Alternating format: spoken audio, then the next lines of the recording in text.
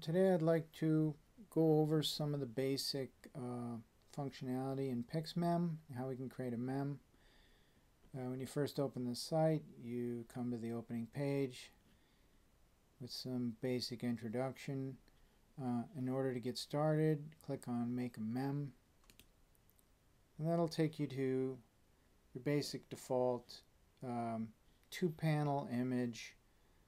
We can change this easily by going to our presets. We see 2 horizontal. We can make that 3 horizontal, and so on. A lot of different options here. Because of the size of my video here, I won't go into all of these because it just takes up too much room. But for example, I could go with a 2x2 square and have different panels. I can also change the size of my borders here. Right now they're narrow. I could go with a outline, or I could go with a really thick border if I wanted. I can also drop in where captions would go and also title. Doesn't leave much room for my images, but that's the basic idea. I want to point out that any changes you can make here with the presets, you can also do this just as easily with the properties below. So let's just go and do that. I'll just reload the page, reset the basic image, and let's just make a simple item here. Let's change the height a little bit.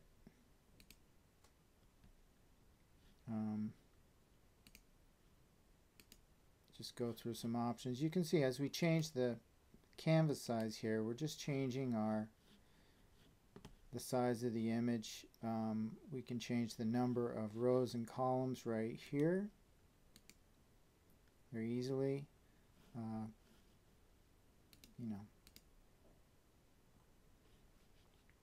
So let's just go with a 2x2 and let's make it a little higher. It's kind of flat. Okay. Yeah, it's still kind of high. I'm going to squash it down.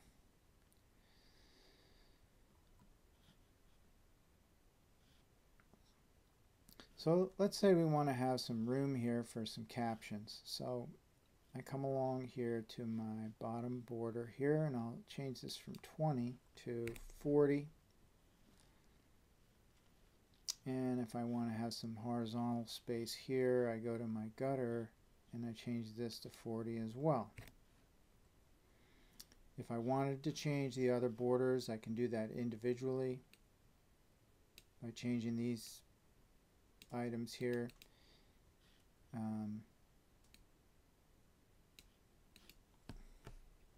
I'm happy the way those are. And also, if we wanted to, I could come in and change the background colors to my frames, and also the inside. Now the inside is usually filled with pictures, but just in case, if I wanted to, I could.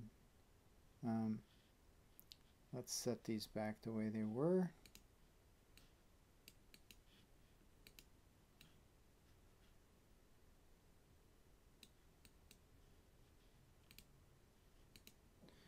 Okay. In fact, let me make this a little bit.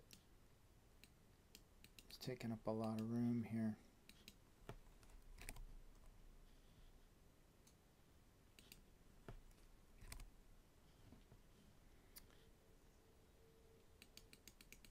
Let me shrink these down a little bit.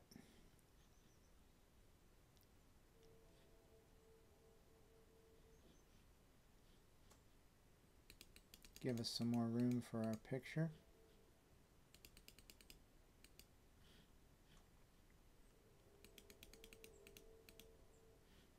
So we have a lot of, we can customize our frames as much as we want. Next, let's go to images. Now, since we've set up a 4-panel image. Then we have 4 panels, 4 images that we can paste into our frames. So there's 2 ways we can do that. We can get images off of our disk, or we can paste them in off the internet. So let's go do that. Let's go grab an image off of our disk, like this funny looking owl right here. And as soon as we do that, we see he comes right in. We can drag him around, and we can make changes to the image one of 2 ways. Once we paste an image in, we now have controls that we can work with. We can make the image bigger. We can rotate it. We can flip it vertically and horizontally. And we can do also what is called move to front, which is not important now, but a lot of time when you have a lot of images and text, and sometimes things layer on top of each other and you can't get a hold of something, you come and you go move to front, and then you can grab the image and get access to it.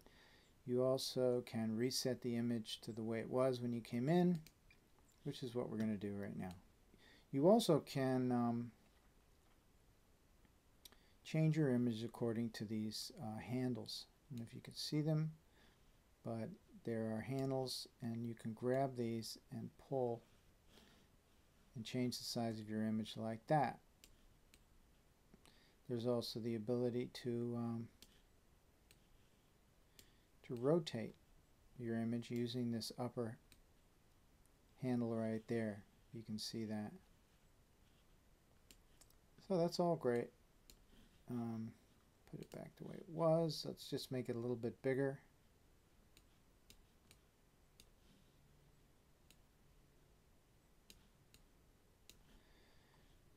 And when you're done with your image, it's a good idea to hit the lock button, and that way you don't accidentally move it around anymore.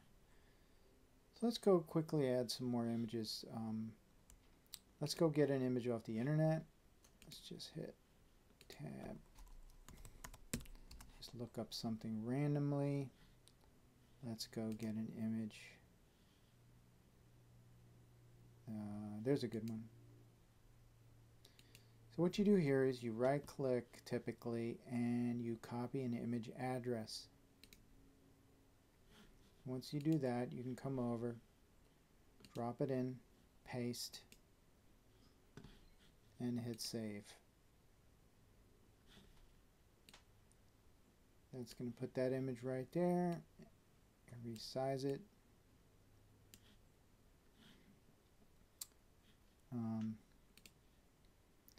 We also have a bunch of images that we've been collecting over the years. You can just go grab one of these. Typically you can just grab that image, drag it right in, and it's going to paste in the URL. Sometimes it doesn't work depending on the browser. So then what you do is right click, copy image address, and paste it.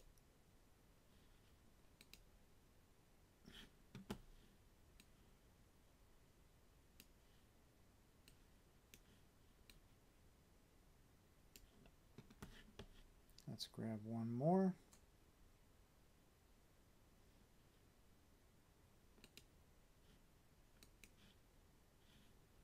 Put that right there.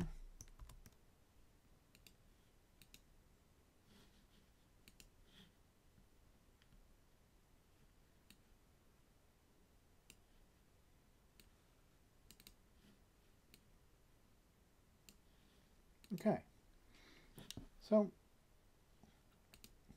that's the basic idea with images.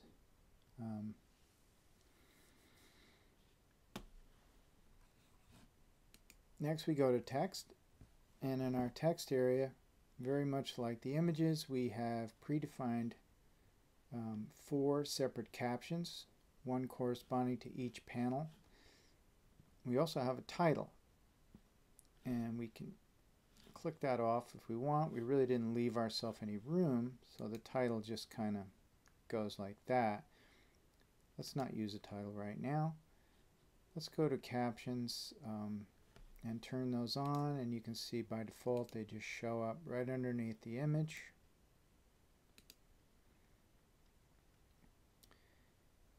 And we can go and change the default text by clicking on the text, double click, and you'll see that our cursor changes to an I bar. Now we can go in and change it.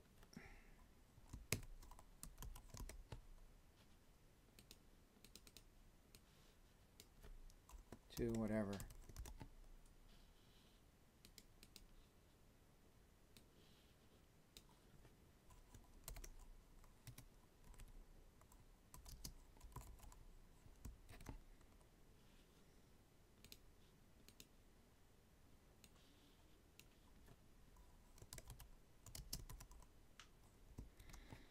Okay.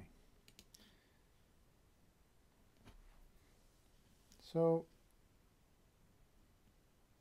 we can also make changes to our text in one of two ways. We can make changes to all the text at once using text defaults. And so by using these controls up here, we can change all the text. We can change bold, italics, alignment. We can also change the font itself.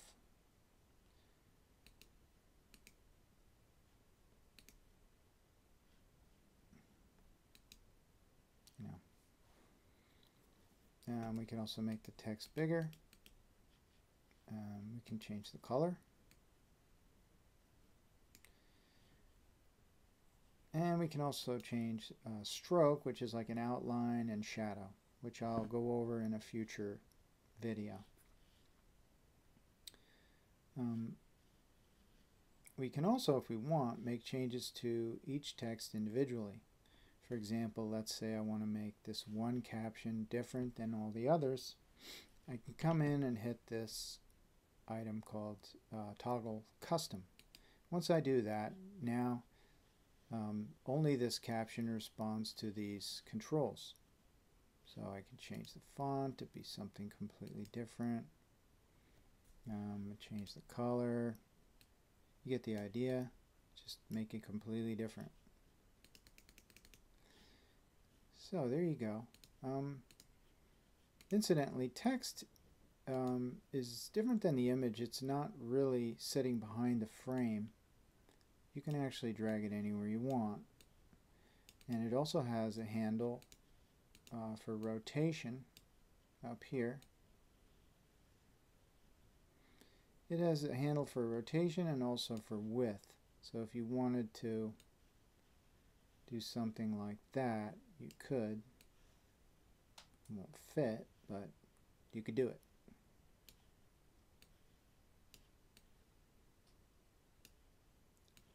Do something silly.